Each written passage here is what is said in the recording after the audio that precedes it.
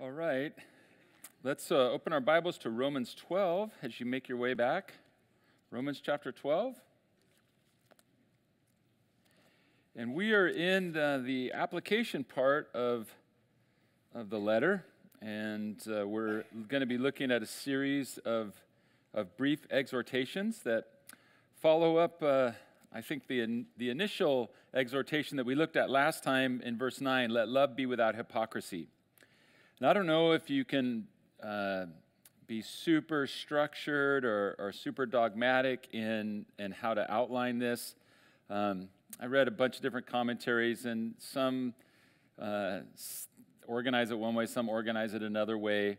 No matter what, there's just clearly a whole series of very kind of bullet-pointed, just direct, brief exhortations. But if we think about them, they're very encouraging and give us direction. So we're going to pick up and read from verses 9 to verse 13. Let love be without hypocrisy. Abhor what is evil. Cling to what is good.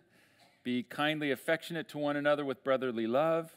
In honor, giving preference to one another, not lagging in diligence, fervent in spirit, serving the Lord, rejoicing in hope, patient in tribulation, continuing steadfastly in prayer, and distributing to the needs of the saints, and given to hospitality.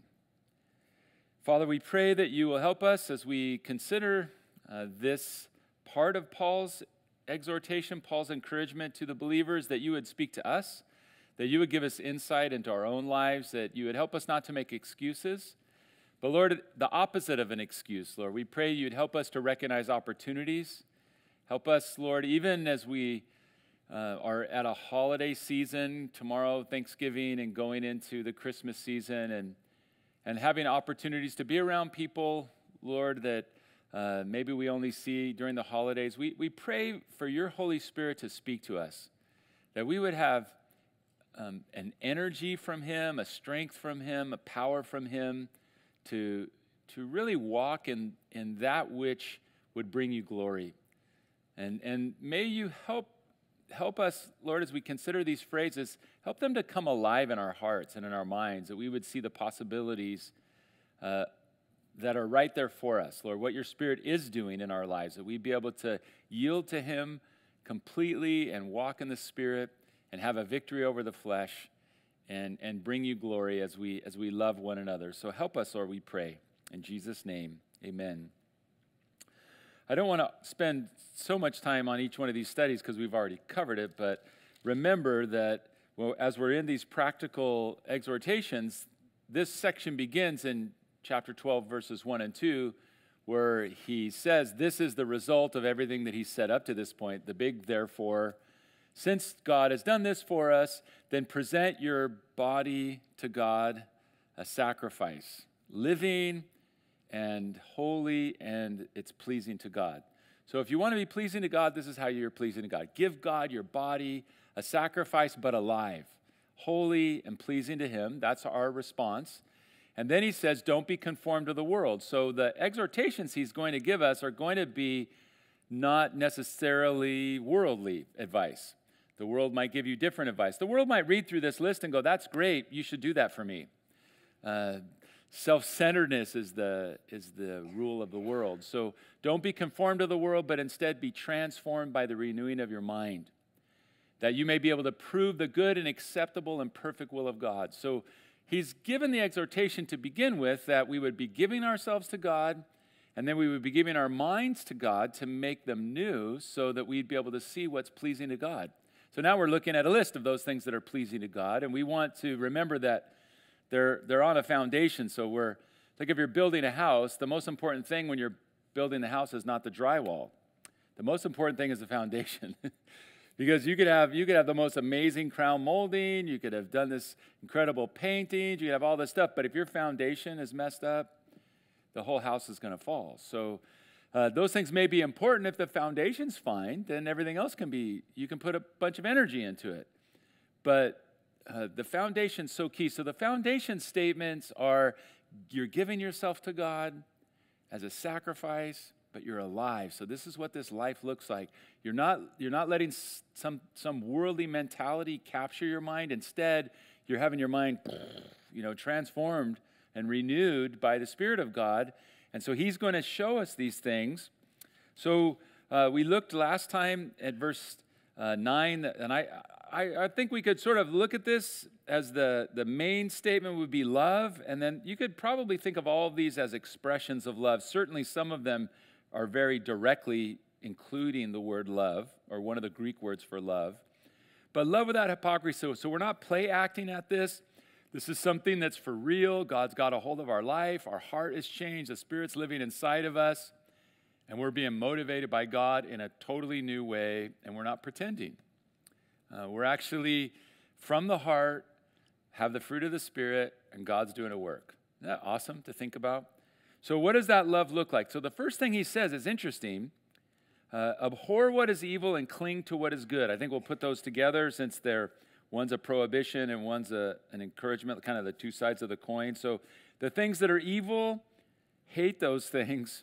And the things that are good, hang on to them. So you could immediately think he's changed the subject, because normally we wouldn't think that of an appeal to purity, to say no to evil or to hate evil, to choose good, to cling to that would somehow have a connection to love. But it actually does. This is a New Testament idea. I think John says it the most clearly in 1 John. If you want to turn over there, turn to 1 John chapter 5.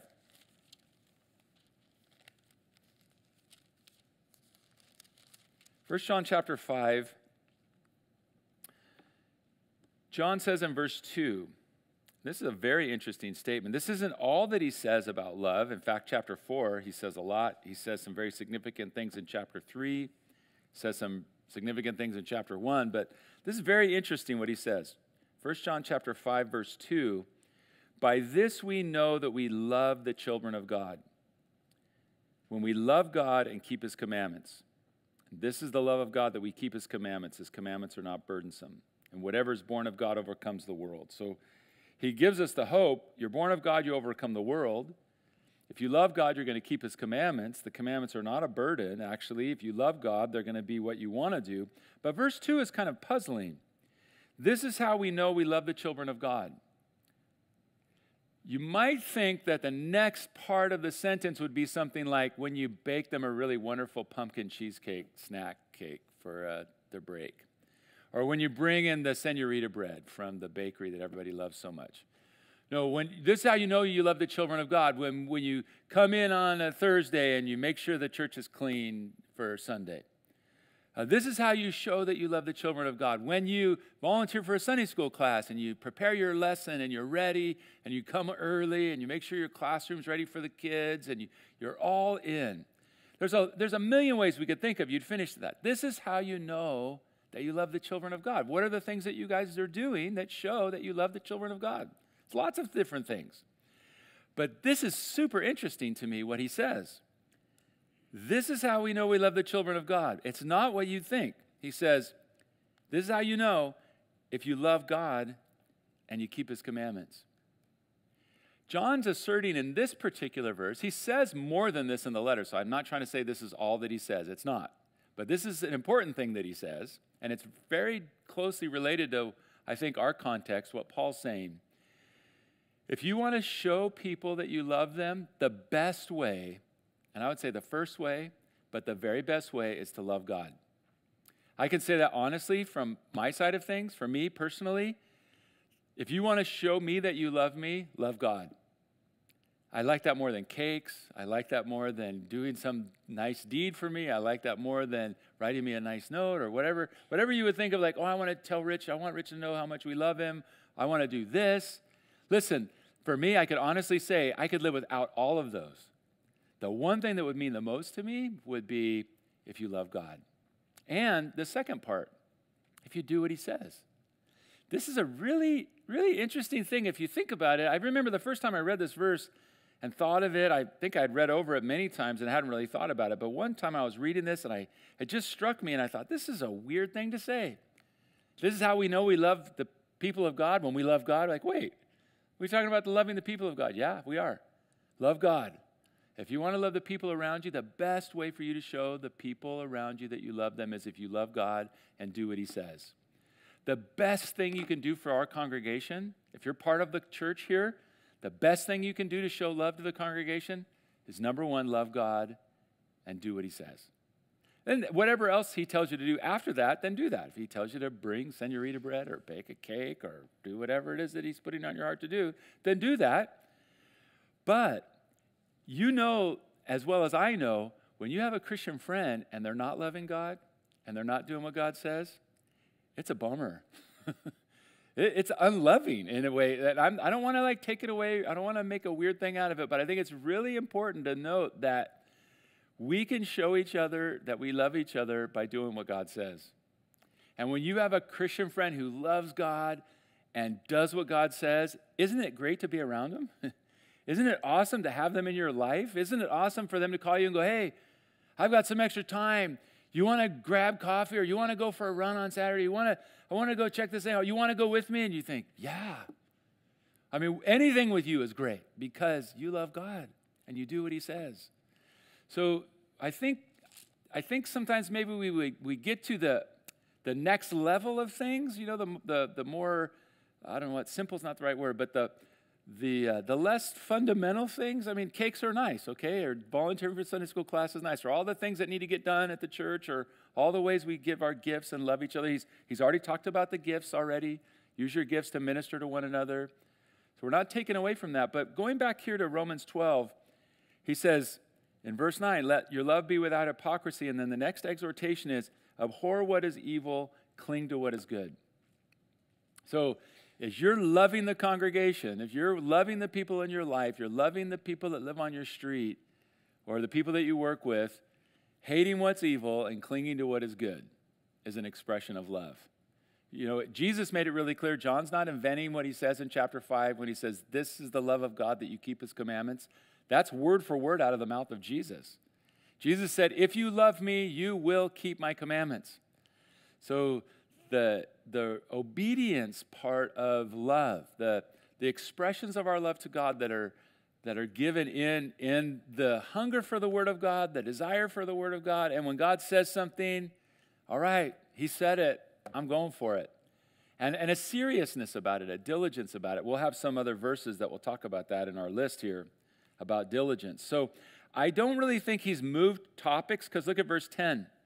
Be kindly affectionate to one another with brotherly love.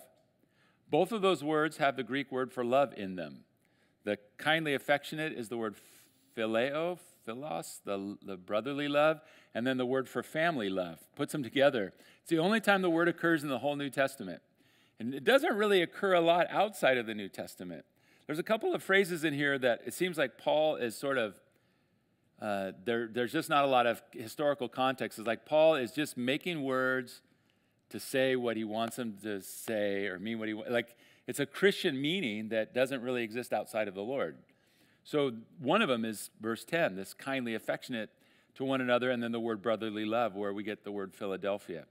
The idea, or that's the city of brotherly love, phileo, love of the brother. Love brotherly like a family. So let love be without hypocrisy. Then he says, love like a family with brotherly love. And what's in between? Hate evil, cling to what's good. So I don't really, in the context, I don't really want to just pare it away and say, well, he's now giving us a whole list of things that are totally different from each other. I think it's important, especially when John says, this is how we know that we love the children of God, when we love God and keep his commandments. It's an important concept to have in our mind. When you think about your responsibility to the people around you, what can I give to people? I don't have any money. Give them your love of God. Love God. You don't need any money to love God. Do what he says. Love God, love his word, and when God says something in his word, do it. That's the best way for you to show love. There might be a million other ways that God adds on top of that, but the best one of all, the most, if you said, Rich, you only get to have one, this is the one I would pick. If you said, all right, I'm going to show you that I love you. I'm going to love God and do what he says. I was like, great, that's all I need. I don't need another birthday card. I don't need to remember anything, something, anything. I'm good. I would be so happy with that. And I'm not saying that as a pastor. as a Christian, right? You've had friends that fell away. Don't you wish they could, I just wanted to show how much I love you, so I came back to the Lord. Oh, praise the Lord, I'm so happy, right? Isn't it the most important thing to you? So he's talking about a relationship with each other. So I think hating what's evil, clinging to what is good. So hate evil, the Proverbs talk about that. The fear of the Lord is to hate evil, a recognition of what God values, that I'm going to value what God values. I'm going to devalue what God says is evil. I'm going to value and hold on to what God says is good. It's really the renewing of my mind. I've renewed my mind, and I can see things for what they are, and that is evil, and I don't have anything to do with it, and this is good, and I'm just going to grab hold of that with all my might. And so personal holiness is the best gift you can give to your friends, the best way you can show love. Cling to what is good. Then verse 10, the next exhortation is, as I already mentioned it, to try to set the context, kindly affectionate to one another with brotherly love. So this is really a very brief little phrase. Kindly affectionate is one word. There's a couple of connector words in there, but the one another is important. There's also a second one another in this verse, in honor, giving preference to one another.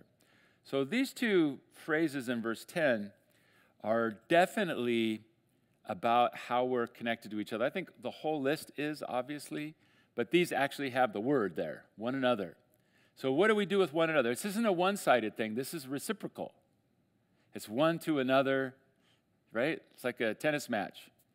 If a tennis match is reciprocal or it's over really quick, 6-0, 6-0, 6-0, and, Federer won or something, like it's, you hit it, it gets hit back. So this is one to another.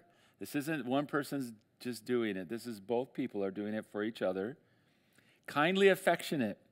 This is a word, as I mentioned, that's only one time in the New Testament. It's the word storge, which means family love, the word philos, which means brotherly love, and he just puts them together. It's as though he's talking about the relationship that we have within the body of Christ. To him, in this passage that he's talking about, either one of those words by themselves is not going to communicate what he's wanting to say. So he puts them two together. Love like brothers with that family love the way you love your aunt, the way you love your brother. Well, maybe you don't love your aunt. I mean, this is Thanksgiving. Some of you are already stressed out about tomorrow, so maybe this is a tough time to have this verse, but that kind of, with your family, you just have each other. You have so many shared experiences, and there's something you just look forward to. If it's not super dysfunctional, hopefully it's not so bad for you. But I'm from a pretty dysfunctional family, but I love it when we all get together. I just like to leave before the brawling starts and all the other craziness. But I sure love my family, and there's some kind of a thing where there's a bond that's unbreakable. And is an acceptance. And then there's brotherly love, which is sort of the friendship kind of, you're loving like brothers and the family and just putting them all together in the body, right? In the body of Christ, we're family, but we're also brothers, but we also have God's agape love.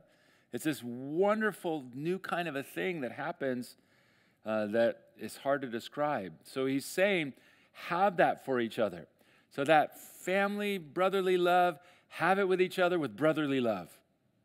Sound redundant? It's because it is. Like if you look at it in Greek, you see the philos, and there's actually another use of that word near the end, verse 13. So remember that. So he said, let your love be without hypocrisy. Now verse 10, he's saying, have that commitment towards each other. Love as family, love one another, love with brotherly love. Now, if you're from a dysfunctional family where you say, does that mean I have to be codependent and passive-aggressive and hold stuff in and then explode at you and then tell all my cousins about it? And then, no, not the dysfunctional family. With God's family, God's standard, right? Obeying God's word and following what God said. Have that love for each other. And if you want to know what it would look like, verse 10, I think he's still describing love. Verse 10 continues, the next point is in honor, giving preference to one another. These words also are difficult to translate. I looked at all my language commentaries and my more technical commentaries, and they didn't agree with each other. But they did a good job of quoting all from back early church fathers all the way till today, and how really nobody really totally knows about this. The Latin Vulgate translates this one way, translated into English in different ways. And the reason is that when he says in honor, we know what that word means. That's to give someone honor, to give them respect. But when he says giving preference, this word for giving preference has the idea of like a competition and sort of defeating your competition.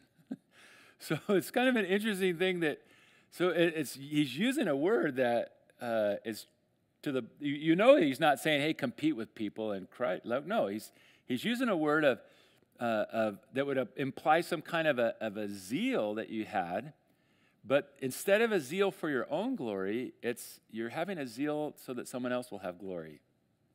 That's a very interesting thing to say, to be championing your friends, to be the biggest cheerleader for the kid who's going off to college in the church, or finding a young kid who's discouraged, or seeing somebody and just believing in them, encouraging them, giving them honor, recognizing their value to the Lord. Normally, we're preoccupied with our own value. The natural thing is to say, well, no one even remembered me. They didn't even save me a piece of that wonderful cheesecake, pumpkin spice bread. And I got over there, the thing was all gone, and no one even thought of me. It's really normal. It's very natural. But when you're doing like that, you're being conformed to the world. Paul had said, be transformed by the renewing of your mind. And so the person with the renewed mind is not really preoccupied with self. Now they're interested in seeing somebody else be glorified. They want to see the other person be receiving the honor. It happens in marriage. Peter tells the husbands, give your wives honor. He just says it straight up. Give your wife honor. Treat her honorably. She's not your property. She's not your slave. She's not your, you snap your finger and put your hand out. She's supposed to fill it with whatever it is that you've trained her. Well, I've got her trained. Really? That's not biblical. That's not the way the Bible says. That's the world. In the world, a woman would be treated like property, but not when you've got a renewed mind. In the renewed mind, how did Jesus treat his bride? He gave his life up for his bride. He died on the cross for his bride. So you can have a worldly mindset or you can have a new mindset, and Paul's describing it. So this would be for marriage. It would be for your children. If you can see parents trying to get the glory for their children's exploits, right? You see it in the sports leagues or in some other kind of an achievement measurement where well, my kid did this. And it's like, well, is this really, are you honoring the kid, or are you standing on the kid's head to get yourself a little bit higher? If you own a business and you're taking the credit for the hard work of the people that are working for you, or whatever it would be. It's all in every strata of our life, every relationship that we're in, but especially when we're together as the body. Give honor to one another, he says. And it's got an intensity. Several of these words have kind of a connotation, especially starting in the next verse. Maybe this is sort of leading up to that. But this has a connotation of an intensity that I should be more excited about the honor that would go to one of my friends than the honor that I would receive. So that's my new mind. So I want to do that. Put others first. Show honor to one another. Give them honor. Give them glory. Give them preference. And so then verse 11, I'll just put all three of these together. Not lagging in diligence, fervent in spirit, serving the Lord. So this would be, I think you could still call this, an expression of love, or how would love be defined? What does love look like? Well, love is not lagging in diligence. Listen, you can tell what kind of ice cream I like best, what kind of ice cream I love. You know how you can tell? Is if I have a bowl of it, it goes quick. I'm diligent. You can tell what kind of ice cream I don't like because I'll be picking at it. Oh, did you like? Oh, I really do. Yes, thank you. Taking the tiniest little bites. Diligence is a mark of love. Up early, excited, activated, moving on it. Have you seen a guy who loves to fish? You can't get the guy up any other day of the week, but fishing day, he's up so early in the morning. He's in it. He can't work in his wife's flower bed, but you watch him take care of that bass boat. He's all over it. Diligence is a mark of love. So I think this fits with the idea that if your love is without hypocrisy, we're not play acting. So what do we look like? Well, we're not lazy. I mean, the word lagging, not lagging in diligence, the New King James lagging, the word literally is laziness, slothful, procrastinating. He says, don't be lazy. Instead, go for it. Charge. It's interesting to me about love that all of these things here that are in this list, they don't really require a lot of money or a lot of giftedness. They're really more like attitudes. They're really more choices that I make. So not lagging in diligence. Don't be lazy. And you see your opportunity to show that family love, or you see a chance to cling to what is good and give somebody else honor, to show them love, man, just go for it. Don't be lazy, but charge. The next phrase, he says, fervent in spirit. Fervent in spirit, you might just say boiling over in spirit. Is this Holy Spirit, capital S? Are we talking about the Holy Spirit? Are we talking about your own spirit? You can probably pick one or the other or say it's both, but I think he's really talking about our own response. So I would say it's our spirit, that we would have passion, not lazy, charging, and filled with fire. We say that as believers, right? He's on fire. She's on fire. The best way for you to show love to the people that are around you is be on fire. Be on fire for the Lord. There's not a blessing you can have, I think, humanly speaking, from another person. There's not a blessing that another person can give to you that's better than being on fire for the Lord. If you've got a friend who's just kind of walking along next to you, just cruising, it's in cruise control. They're not hot and they're not cold. They're just lukewarm. And you're trying to walk with the Lord, and you've got your lukewarm friend going along right next to you, and all of a sudden your lukewarm friend is on fire. It's awesome, isn't it? Haven't you had that happen? The person that you're spending time with, and all of a sudden you're listening, man, I was reading this verse the other day. I memorized it, and then they quote it to you. They go, then I was sick, and they're telling you about this, and like, here's my prayer list. You're not going to believe this. Look what I prayed for. And then they show you that thing, and then they tell you the other thing. And you're like, man, you're on fire. How does that make you feel? They're reciprocal, one to another, right? What happens?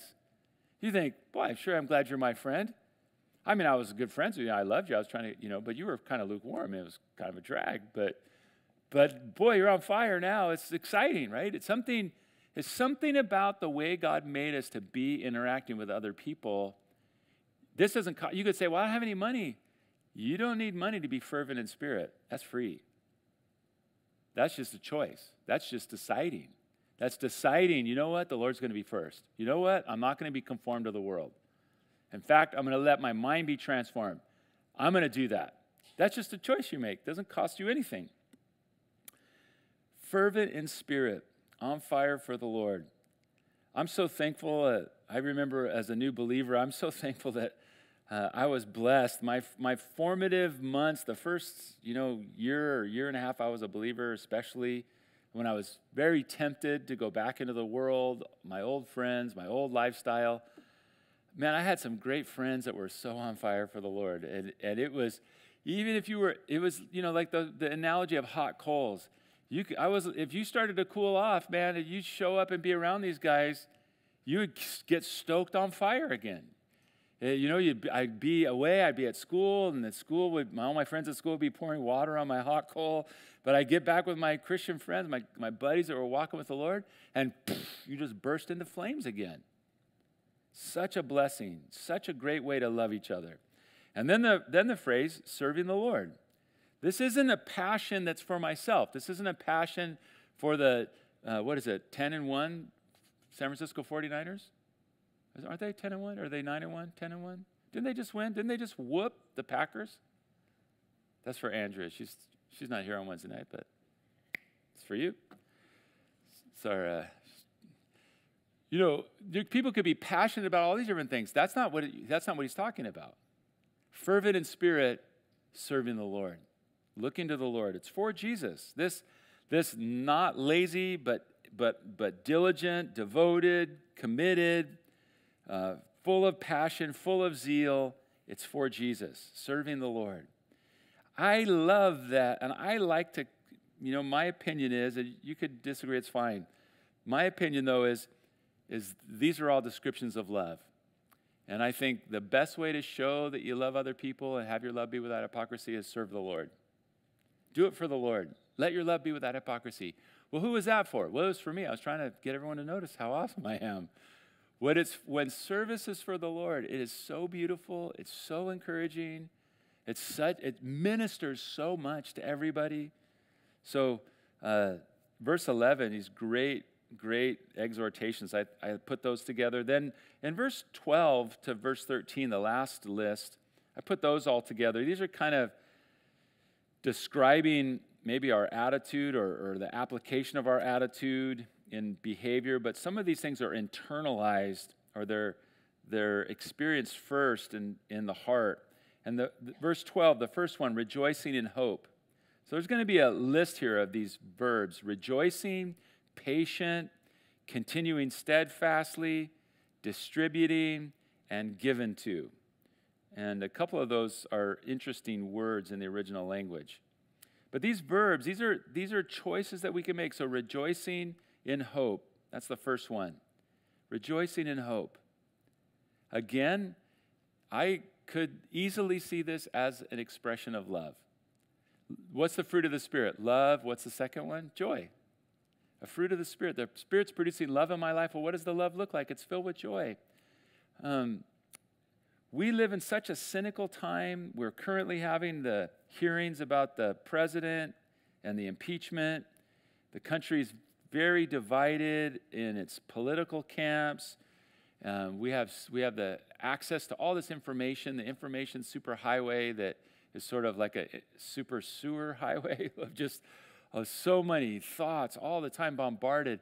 If you put up some kind of a comment on your Facebook, how many comments come down before you get a negative one? Or if you're on Twitter, there's just so much cynicism and just a lack of hope in the world. But if you have a renewed mind, this is love, is to be able to have hope, rejoicing in hope. If in your family, tomorrow for Thanksgiving, if you go visit your extended family and maybe you're with some people who are hopeless, you don't want to come in over the top with some kind of love that is like hypocritical, like you're putting it on, but just genuine love, just genuine, heartfelt, from the heart, from the Lord, through my heart, love going out of me, and I've got a lot of joy and I've got a lot of hope. That's a way to be loving to people, is to bring hope to them. When someone's discouraged, not to be Job's comforter. You don't want to be that, where you look at them and go, what did you do? Why is this bad stuff happening? It must be your fault. But to, even if you're sitting with someone, weep with those who weep, but to be able to bring some kind of a blessing, a perspective, or some hopefulness to them. You say, you know what? I don't know what's going to happen with this. I'm so sorry this is happening to you. But I have hope. I have hope that God's going to be able to work. And so we'll just be praying for you. We love you. And if there's a way we can help, please don't hesitate to ask. But even if you've lost hope, we haven't lost hope. What a wonderful way to show love to somebody. Hope, rejoicing in hope. He'll say in a minute, rejoice with those who rejoice, weep with those who weep in verse 15. That's not in a minute. We'll get to it next week. But in the context, it's in a minute. So this idea is some way that we connect with each other, but here just in the attitude of the heart. There's nothing more discouraging than talking to a Christian who's lost all hope, and you're kind of struggling with your hope, like you're on the thin ice and you can hear it cracking. One of your legs is already wet and you're about to go down, and you sort of throw your rope out to your believing friend, and they just throw it back and go, you might as well just drown. It's all bad. A hopeless, discouraged believer. Don't be that. Put this into practice in your life. Rejoice in hope, and then patient in tribulation. This is another way, I think, to show love. It's just in your own clinging to what is good, your own character, what God's doing in your life is a patience. Remember, the fruit of the Spirit is love, joy, peace, patience. It's a mark of the Spirit, and if you look at the fruit of the Spirit as it's all love, and then the rest, fruit singular, not fruits plural, then there's a list of 9, but it's fruit singular, so a lot of people think, well, it's love as one, and then the other 8 are pointing back at what love looks like. Well, here it is, patient in tribulation. I think in my life, some of the people who've had the biggest impact on me are the older believers who had gone through many tribulations and who learned patience. And when I was a new believer, a younger believer, or a believer from yesterday or whatever, and you're with somebody and they've walked with the Lord, and their gift of love to me is their patience. And they hear your story, they listen, they go, well, you just hang in there. You can hang in there. Hang in there a little while longer. We'll be praying for you. They've lived it. When someone's lived it and they've experienced it, and they're not saying it out of a lack of knowledge, or it's not their ignorance. It's that, well, we lost a baby also. Or my wife died, and now my second wife has cancer. I lost 2 businesses, and then this happened. And when they're a seasoned saint, they've gone through the hardships. They're patient in tribulation. That ministry of love in that character trait is better than money. There's sometimes money won't solve your problem because the problem is your heart, right? Like God's allowing you to have a trial because the problem is your heart, and if he just gave you the money, you'd still have the dumb heart. You wouldn't have the problem. He wants you to have the problem and have your heart change. He's going to use the problem as a tool. And so just rescuing you out of the problem is not going to help because I'm the problem, right? I need to change. So God's allowing me to have a trial. It's showing me. So when I have a believer who's patient in tribulation or who's rejoicing in hope, who can show love to me through that experience that they've had, you can't put a price tag on it. I mean, you can't measure it. I remember when Gina and I were we were newly married. I had already started working at Calvary Chapel as a janitor, and we were trying to move from North Orange County down by the beach, and the prices for rent were ridiculous, and I made $5 an hour, and it was not looking like we were going to start a dumpster ministry behind the supermarket where we were going to move into a double-wide dumpster. I don't know. We were expecting our first baby. And I remember going to Romaine and asking him for prayer one night after a Bible study and kind of said, hey, we're having a hard time finding a place. And he goes, let me pray for you. He put his hands on us, and he prayed a really short prayer. But one of the things, the only thing I really remember he said was, Lord, I pray that you'd bless these two above and beyond what they could ask or think. I was thinking way below what I could ask. Like anything is like, just give us anything, Lord. And he prayed like a top shelf prayer. Lord, I pray that you would bless them with a place that would be above and beyond what they could ask or think. It was his faith. It was his patience in tribulation. It was his rejoicing in hope. We didn't have any. We'd already put out all the applications. We'd visited every place. And everybody said, really? You're serious? Sorry, this isn't for you. The places that we did find, you kind of had to be in a gang to live there or be selling drugs for the gang. So, I mean, there was hit and miss. So, and I remember when we finally found the place where the Lord had us live, it was a mile from the ocean, had all these big open windows. We had just all this natural light. And the guy said, well, how much do you make? And I told him, he goes, great. And he goes, this is how much you need. And my grandma had just given me some money for graduation, was the exact amount that he needed for the deposit. And he just handed me the key. And I said, that's it? And he goes, yeah, you can move in tomorrow. I was like, good, because we have to move out of the other place tomorrow. The day we had to move out. And the Lord totally did it. And it was above and beyond what we could ask or think. I can honestly say, and Gina is my witness, we did not have the faith for that. We weren't riding on fumes. Our tank was empty.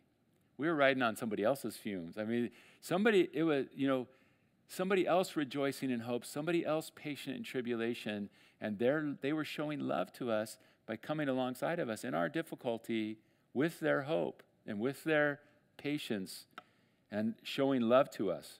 That's happened to us many, many times in our lives. Patient in tribulation, and also continuing steadfastly in prayer. Persistent is the word continuing steadfastly. The idea, this is the same thing that Jesus taught, shameless persistence in prayer. Which of you has a friend who comes at midnight and says, my family's coming for Thanksgiving tomorrow and I don't have a turkey. And I know you have 3. Give me the turkey. Get away, where my kids are asleep. I need a turkey. Tomorrow's Thanksgiving and I'm not prepared. And I know you have an extra one. Just get out of here, man. I'm not leaving. All right already. Jesus told the story, right? He said, the guy won't get up because he's his friend, but because he won't stop knocking, he'll do it. And Jesus said, that's how you pray. That's how you pray. Now, does that mean God is in heaven and he's like, quit bothering me? No. It's a contrast. But it's pointing out our attitude. God is awesome. He's ready to give. I don't always understand the timing. I cannot give up in prayer. I have to be shamelessly persistent in prayer. And that's what Paul's saying here. Do you think of that as an expression of love? If I said the number one thing I would be most happy about, if you want to show love to me, would be love God and do what he says. You know what would be number 2? This one. Persistent in prayer. The thing that I need from you more than anything else you could do for me was pray. Pray for me. Pray for the ministry. Pray for the congregation. Pray for our outreach in the community. Pray for the Sacramento County. Pray for downtown. Pray for Elk Grove. Pray. That's more than money. It's more than anything. So these are expressions of love, I think, that continuing steadfastly in prayer. It's the best way. If you have a friend and you want to show him love, just say, I'm going to give you a gift for Christmas. I'm going to pray for you every single day in 2020. That's your Christmas present. Now, if they're lukewarm, they might go, great, thanks. I mean, they may not care. But pray for them to be on fire. Rejoice in hope. Patient in tribulation. Continued steadfastly in prayer. Verse 13, we can finish up here in the next minute or two. This says distributing to the needs of the saints. You know the word distributing? You know it. It's a Greek word that you've heard. It's the Greek word koinonia, right? That's translated, most of the time koinonia is translated as fellowship. It literally means to share. So if you were taking that word koinonia, what does it mean? It's koinonia, it's the verb, koinonia towards the needs of the saints. What does it mean? It means share. You see somebody, share what you have with somebody else. Now that's a great way to show love. Share. You say, you know what, I have this thing, haven't been using it that much. I know this person, they would really love this. I'm just going to share it with them. Now, you want to be careful about this because this is a certain kind of communism. It's not the kind of communism that the government tells you have to do. This is the kind of communism that you get to decide yourself. It's free will communism. This isn't, hey, I just got elected and all y'all need to share with me. Why don't you guys all give it to me and would you share with me and then I'll decide who gets what. We could have an argument about government and forms of government if you want, but the Bible doesn't teach that. The Bible teaches this, which is you decide. You make a decision how much do you have that you can share with other people? And share with people. Just share with them. Share with those saints. This isn't talking about our outreach ministry. This is talking about our ministry to ourselves and within the congregation. Distribute to the needs of the saints. You see believers who are in need, then share with them. And then the last one, I said there were the three times in this section that use the word philos or brotherly love. 2 are in verse 10, and the last one's in verse 13. This given to hospitality is one word. Well, actually, it's 2 words. There's the action word of the given, which is a very, very strong word, and it means to sort of press or force, or it's like a really kind of like a salesman that won't take no for an answer at your front door or puts his foot in the door. Like it's kind of an aggressive word. And then the word for hospitality is the word literally is philos, love, and then the word xenos for strangers. The word hospitality means love strangers. So when you see someone strange or you see someone stranger, the Bible says love them. Now, we generally look at people and we decide by how they look whether or not we're going to interact with them. We look and we see their crazy eyes, or we see their hair is kind of weird looking, or they walk in and you say, I have not seen a hairstyle like that since 1974. Or you look at their clothes, or you see the car that they drive, or you see something, or you're perceiving something about them. That stranger thing, it's all the sociological impact of that for people and how we relate to each other. When it comes to the new mind in the world, don't be conformed. In the world, they look and go, what color are they wearing? Is that red or blue? What nationality are they? What tribe are they? What is this? And then we faction ourselves out, and then it could be to the death. You could have immediately an observation and go, that person, I can tell by their tribal scars, they're from the other tribe, we're at war with them, kill them right now. Or you could say, that guy's got a red bandana, we're blue bandanas, I'm going to shoot that guy right now. You could just decide in a second. That's the world. Don't be conformed to the world. The new mind says, when I see somebody that looks like they're not part of my tribe, I go over there and I treat them like a brother. Phileo. Phileo the stranger. The stranger is my brother. Isn't that awesome? You, as a follower of Jesus Christ, are now commanded by God to be brothers to everybody that you meet. Hey, bro, you're not my bro. Actually, I am. You may not receive me as your brother, but guess what? I am your brother because Jesus commanded me to love you. Now, you look strange to me. In fact, you look quite like a stranger, and the more you talk, the stranger you get. No, you don't say that, but the idea in the world, and then you can see, listen, do an experiment. Watch people walk in on a Sunday morning in our congregation. Stand at the wall and watch. And look and go, that person looks stranger. That looks like a stranger, and watch what everybody does to him. You'll watch a large percentage of the congregation turn and look and go, oh, I haven't seen anybody like that before. What's that? Maybe even a double take, triple take. But no brotherliness, no brotherly happening, only stranger. Have you been the brunt of that? Have you been the recipient of that? Have you walked into a group of Christians and they're in a circle talking and they all turn and look at you and then they all turn back? It's a great feeling, isn't it? It makes you feel so like a stranger. Make people feel like a brother. And I love it because the other word, verse 13, the word translated as given, this is the word given like, I don't know, like a piranha is given to, an animal that falls in the water. Like this is a give. This isn't like I choose to or I don't choose to. No, this is aggressively pursuing, chasing, totally committed to this thing. To what? To making strangers feel like brothers. So, this list, tremendous. Let your love be without hypocrisy. We're not pretending to do this. We're doing it from our heart. So what are we doing? Abhor what is evil, cling to what is good, be kindly affectionate to one another with brotherly love, in honor giving preference to one another, not lagging in diligence, fervent in spirit, serving the Lord, rejoicing in hope, patient in tribulation, continuing steadfastly in prayer, distributing to the needs of the saints, and given to hospitality. I think he keeps talking about love because look at verse 14. Bless those who persecute you. Bless and don't curse. So it's kind of part 2 next time, but I think this whole little section, you could all put it under the category of love. But these verses are very powerful. Father, help us to put them into practice. We don't want to be hearers of the word, but doers of the word. Hearing it, Lord, and then letting it speak to us, letting your word sort of awaken us to maybe areas we've let go dormant or die, maybe the fire's gone out. Lord, that you'd rekindle a fire of diligence so we wouldn't be lazy. You'd rekindle a fire of love of strangers, that you would stir up in us a passion to hate what is evil and then cling to what is good. Lord, all these things are so, I wouldn't say easy to do, but Lord, they don't require a lot of startup costs. These are the kind of things that, if I just change my attitude, I could do this right away.